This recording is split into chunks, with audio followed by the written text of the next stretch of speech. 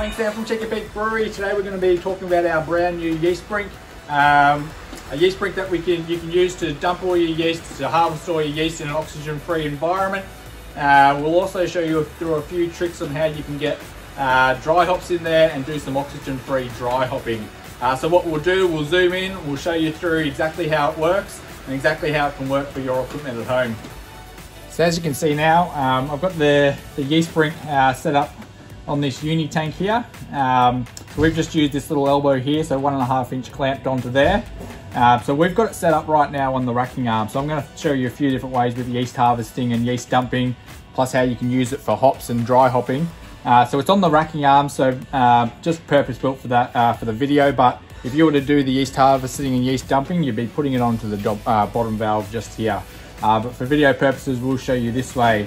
So you can see closer in here now. So there's that inner tubing. So like I said before, that's all removable. So if you want to put a bigger sight glass on here to make a bigger yeast brink, you can do that. And then you just need to get some longer length tubing inside. So it's completely up to you what sort of size yeast brink you need to set up for your dry hopping and yeast dumping and the size of your fermenters. First up, I'll show you from a yeast dumping and yeast harvesting point of view.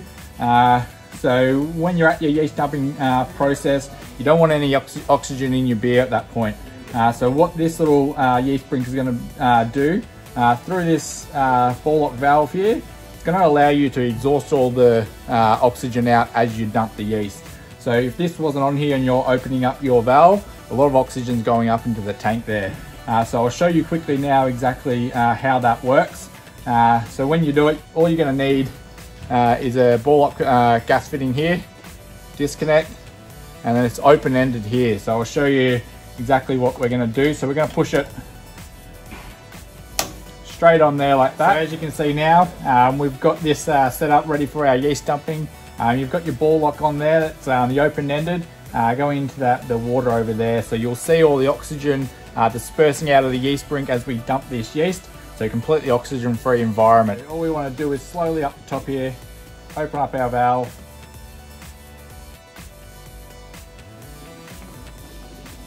And you'll see as the yeast dumps into that yeast brink, you've got the bubbling over there dispersing all the oxygen at the same time.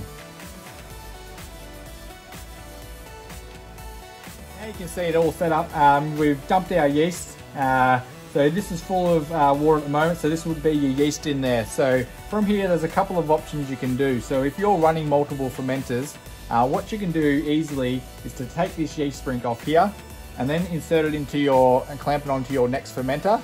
And then we can get this yeast that's harvested ready to go, and we can pump it back up into our next fermentation tank. So I'll quickly show you how we're gonna do that. So we've got our ball gas fitting here. And so this is connected to a gas bottle. So we can connect it straight up here onto our ball lock fitting. And then with our gas bottle, you don't need to set it up too high, so just sort of 2 to 3 psi. So now I've got a little bit of pressure in here, and we're going to show you all the water in here. Once we open up this valve slowly, it's going to shoot back up into the tank.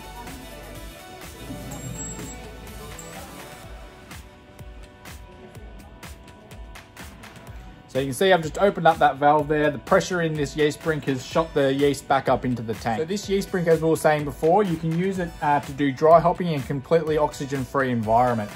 So similar to before when we were dumping our yeast, we've got our ball lock fitting on there, and then we've got our open-ended into this water to show you the oxygen dispersing out of the yeast brink.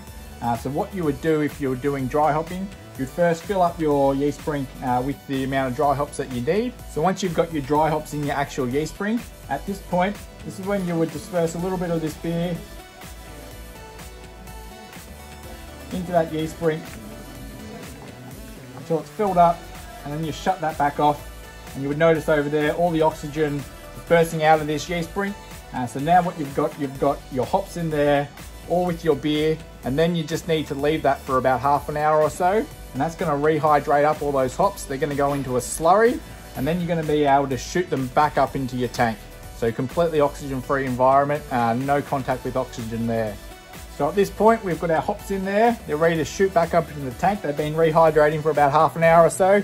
It's into a slurry. So now we just need to connect this back up to our gas bottle, And then we're going to shoot these hops back up into the tank. So like I said, it doesn't take a lot of pressure. Slowly open that and you'll see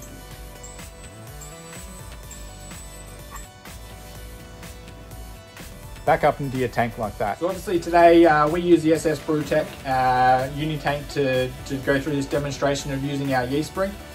It can go across multiple different fermenters.